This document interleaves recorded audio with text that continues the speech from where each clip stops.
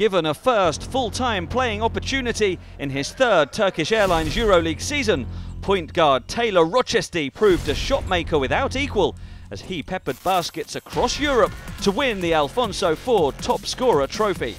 Named for the late Alphonso Ford, the trophy rewards the Euroleague player with the highest scoring average over a minimum number of games. While leading newcomer Nizhny Novgorod deep into the competition, Rochestie posted an average of 18.9 points, the highest in a decade for players with 15 or more appearances. Rochestie reached double figures in all 21 games he played and surpassed 20 points in 8 of them. He was the Euroleague's most accurate free throw shooter and the only player with 50 three-pointers or more to connect on at least half of his attempts. Far from scoring at all costs, Rochestie also finished 6th among all Euroleague players in assists.